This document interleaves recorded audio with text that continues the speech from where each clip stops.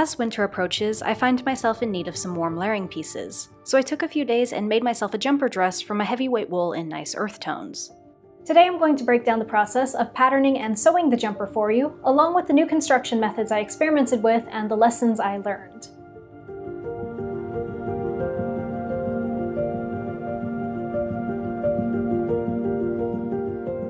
This jumper project was inspired by two YouTubers. For one, Bernadette's Lady Sherlock costume, but specifically the fan skirt and the waistcoat pieces. I think the fan skirt pattern and shape is really cool, and I've been wanting to try it out basically since Bernadette's channel was a thing. And I love the V-shapes of her waistcoat. I just find it so flattering, and I love the effect of the neckline layered over different types of shirts. However, there are two reasons I never got around to trying them out. For one, in Bernadette's video on making a hip pad, she showed the downside of a modernized adaptation of the fan skirt, in how the shifted bulk adds weight to the back of the skirt and drags the waistband down if you aren't wearing proper historical structuring pieces. And for the waistcoat, I just don't really like vests on myself aesthetically, and I feel like I wouldn't end up wearing it. However, everything came together, literally, when I thought to make them as one piece. Take the elements I love about the waistcoat, which are basically the V-shapes and the layering effect, but make it as the bodice of a jumper dress. That way the skirt would be stabilized as well, but without adding a hip pad.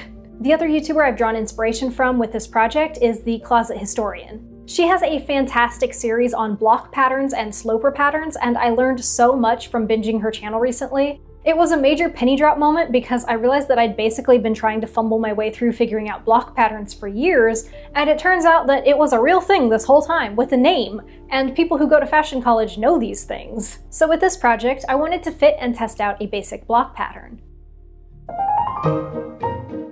To make my basic block, I bought a sloper pattern from Bootstrap Patterns and inserted all of my measurements to have it customized for myself. I mostly was curious about how accurate it would be, and you can do that if you want. I know some countries have a lot less access to patterns, so maybe that's a good option for you. However, if you do have access to local big box patterns with periodic $2 sales, I would recommend that.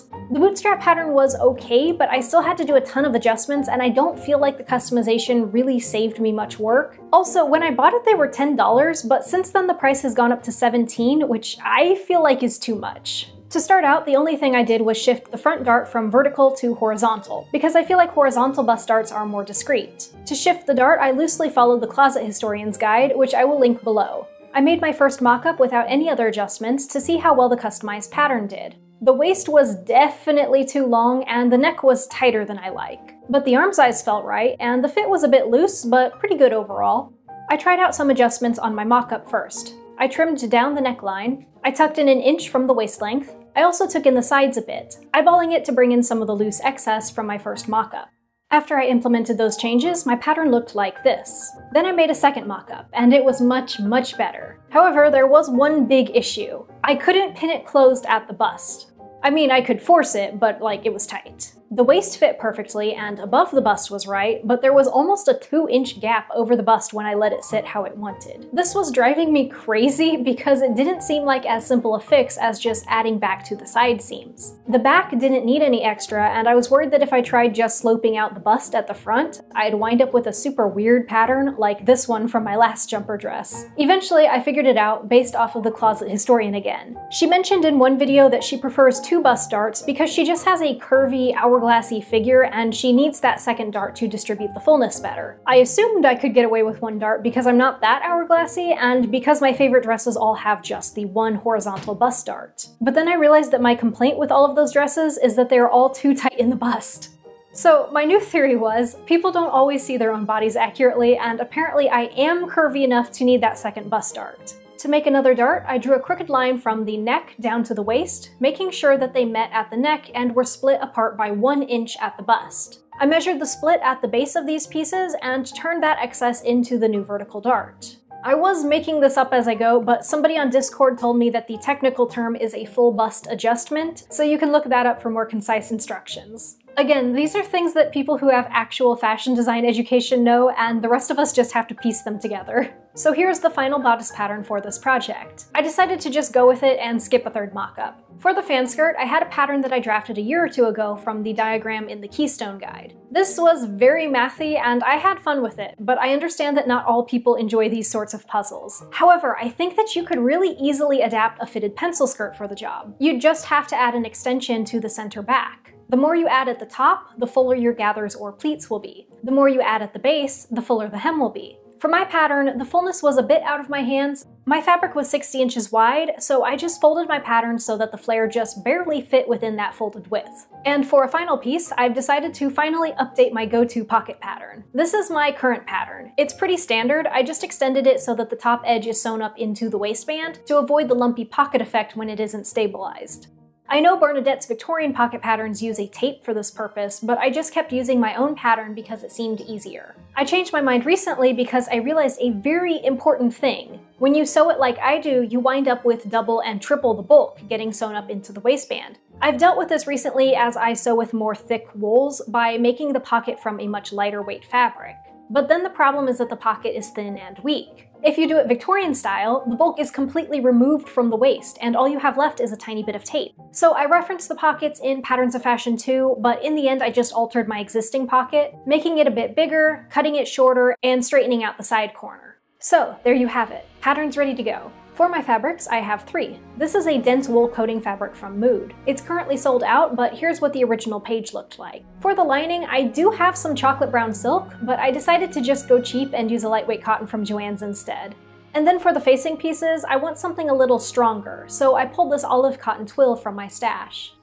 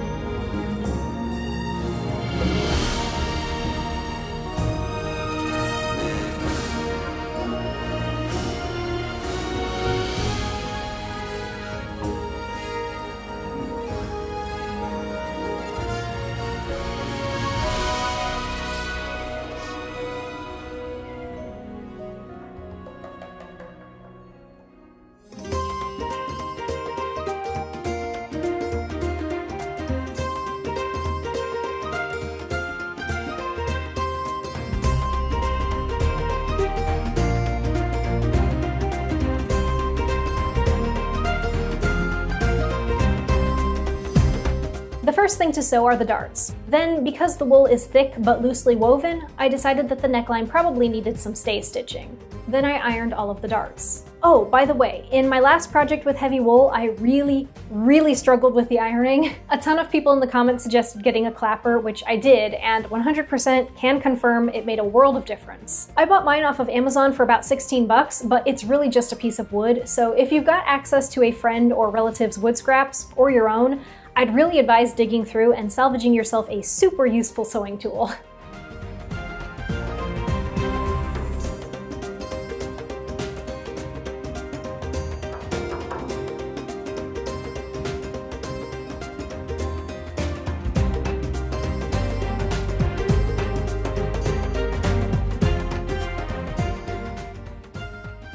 After the bodices were pieced, I lined them up, wrong sides together, and pinned around the neckline and the arm size. I'm experimenting with a mix of modern and Victorian in this project. This isn't exactly flat lining because I don't want to have to finish the side seams, but it's not a modern bagged lining either. It's somewhere in between. I wanted to leave the neckline and arm size raw for as long as possible because I wanted to leave myself the option of adjusting them later. And I did end up adjusting the neckline later, so I'm glad I did. Now that the bodice was in one piece, it was time to move on to the skirt. I stitched the lining first since it was easier, just the side seams and the back, leaving a slit at the top for the closure.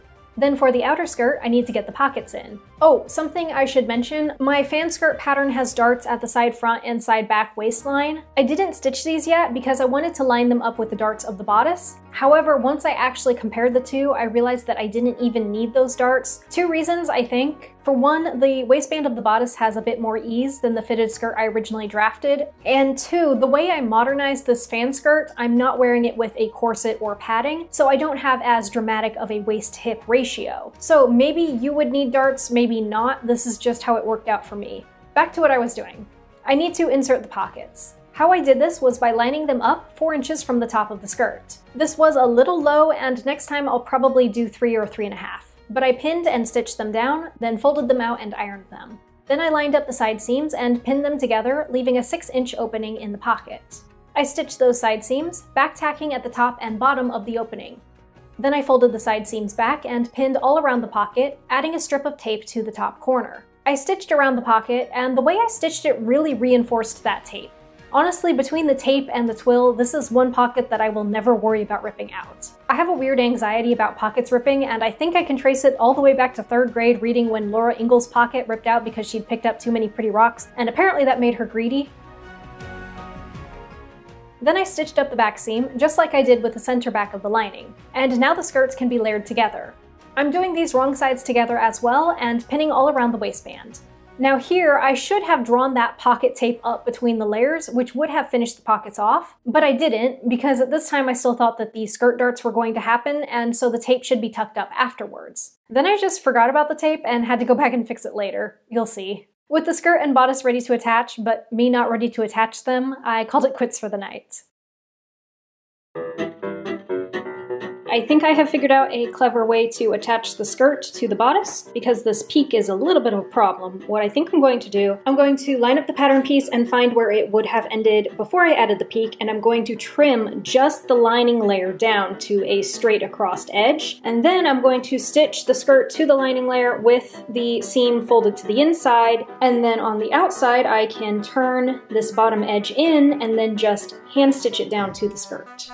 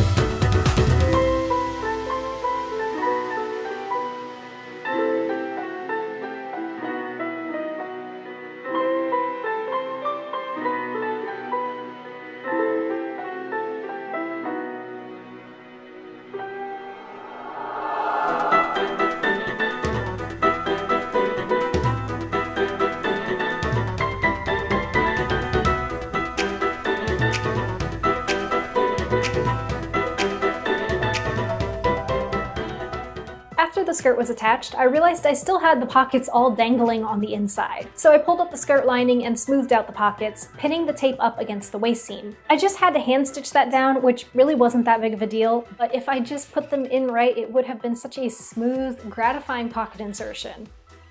Next time.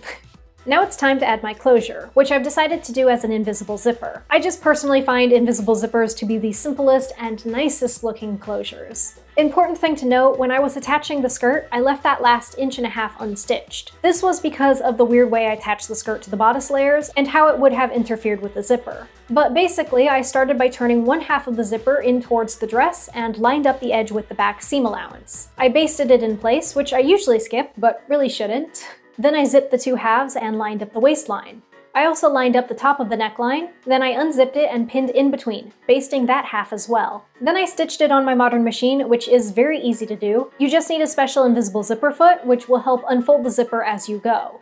After the zipper was in, I took out the unnecessary basting stitches and tested out the zip, making sure I didn't stitch too close to the teeth anywhere and create a sticking point.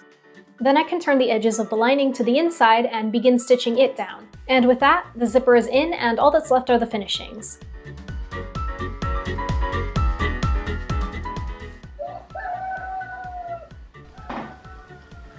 Alright, time to get this done. I'm basically just down to finishings. So I've got the neckline and the arm size, and then I've got the hem to do. And then this thing will be done.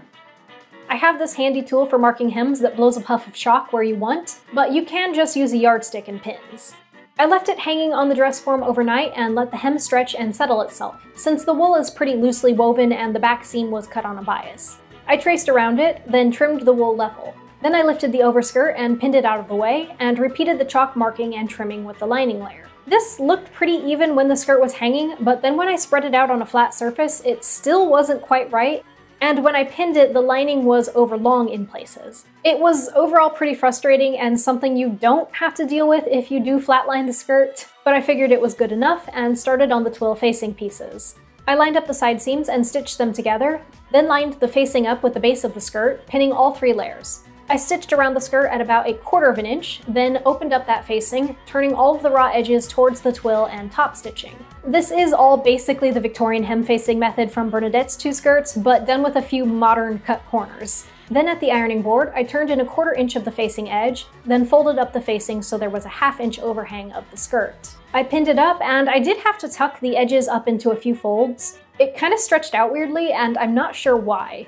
But it didn't make any visible difference in the end. I finished that hem by felling the upper edge to the lining layer. I checked myself every few stitches and did manage to keep from catching the outer skirt layer, which is nice and will help it flow and stay smooth and seamless. Okay, now that the hem is done, I can move on to the arm's eye facings. To make these, I marked a line in around the arm size of my pattern pieces. Then I traced those markings and the edges and cut the pieces out. I decided to eliminate the shoulder seam, mostly because I can, but also because this jumper is really, really thick.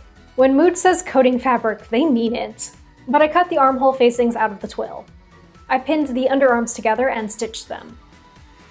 Then I turned in the outer edge, eyeballing 1/4 inch. Then it was ready to attach to the jumper, and I lined up that inner edge around the arm's eye. Then I stitched it, trimmed it, clipped it, and turned it, pinning the edges smooth. I had planned on understitching the facing pieces, but because I decided that these layers were so very thick, I wanted to just do some top stitching. But the wool was so mottled and textured that my running stitches didn't turn out visible at all. Then I pinned down the outer edge of that facing and felled it exactly like I did the skirt hem. Only one thing left, the neckline facing. For the neckline, I decided to lower it a bit and widen it, giving it a little slope. When I traced these facing pieces, I also wanted to get rid of that shoulder seam. I cut it on the fold, but it just barely didn't fit the fabric correctly. It ended up working out alright, but I thought I'd show you. The process here is basically the same as the arm size. Pin the facing around the neckline. It came down a lot lower than the original neckline because I had trimmed that edge on the pattern. I just smoothed it down to where it wanted to sit naturally, pinned it in place, stitched it, and trimmed away that excess from the front V. Clipped the edges, turned the facing to the inside, pin it down. Top stitch, pin down the outer edge, fell, and turn under the edges in the back, reinforcing the area where my fabric was too short to fold under. Then finally, eat your reward candy that's been staring at you for 4 days. However, it turns out that was a little premature. When I tried the jumper on, my opinions were mostly positive, with one major exception. I really didn't like the V-shaped waistline. Without boning or structure, I just did not find it flattering. However, because of the way that I'd constructed the bodice, I realized that it would actually be super easy, barely an inconvenience, to level it out. I just seam ripped the front lower edge, lined it up with my pattern pieces to find the correct edge, trimmed it, folded it back under, and felled it back down again. Now the jumper is done.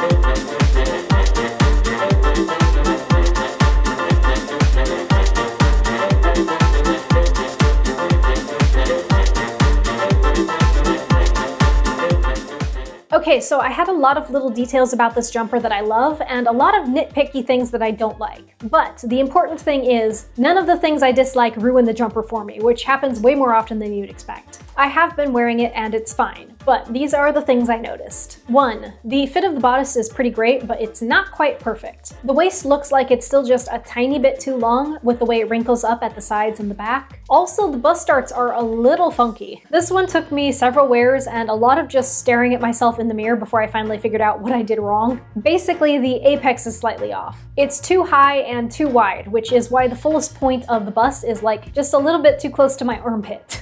I already adjusted these on my basic block so that I have a fresh, improved pattern for next time. Number 2, I love the pockets. Next time I'll actually sew them right and not forget about the tape inside, but this is definitely my new go-to pocket pattern. Number 3, I'm iffy about the lining method I used. There were pros and cons. The biggest pro is the freedom to adjust the arm size and the neckline until the very end, but the con is that they took a lot more hand stitching than I expected. The whole project took like a full workday longer than I planned because of all of the hand stitching. With the skirt, I liked that the lining covered up all of the pocket edges, so I didn't need to worry about finishing any of that. The con is that the hemming was much messier and more complicated than I wanted. So I'll hold skirt linings as a loose option for the future. Also, because the lining is cotton instead of silk, it catches and drags on whatever I'm wearing beneath the jumper, so I really need to wear a silk slip with it to avoid that. But I mean, like, you really only have 3 options there. Either wear a slip, use real expensive silk, or use cheap poly. So 4. With the Victorian fan skirts. I'm really glad that I tried it out, but I actually don't love the shape. That's probably mostly personal. My hips are not the part of my body that I love most, and I really don't like fitted skirts that emphasize them. I think I'll mostly stick with flared and pleated skirts in the future. 5. This one is a real nitpicky thing, but with the side seam, my skirt front is on the bias and the back is cut straight. I really wish those matched. It would have been really satisfying, and I figured out after finishing how easily I could have matched those up. All I would have had to do is line up the side seams of my pattern pieces, then trace the fold line of the front piece onto the back piece and use that mark as my grain line. Then they would have matched. But I didn't think of it until afterwards, so like, it's okay, it's fine. So yes, those are the things that I would have done differently a second time, which I feel like are useful to mention. But none of those things will keep me from wearing the jumper. It's very thick, very warm, and basically exactly what I wanted in my wardrobe. I'm overall really happy with it, and even more importantly, I'm really happy with my basic bodice pattern, and I'm excited to use it again very soon. So I hope you enjoyed this video. If you'd like to see more of my work, you can subscribe to me here on YouTube and follow my Instagram. The pattern for this jumper dress will be going up on my Patreon, and I also have another YouTube channel just for world building, and another Instagram for that. See ya! And a special thanks to Amber Aldrich, Demeester Mehta, Erin Wishart, Charlotte R., Shia Thompson, Haley Martin, Jesse Bryant, Shannon, Leisha Slaughter, Mackenzie D., and Stella Sapient. Thank you so much for your support of this channel.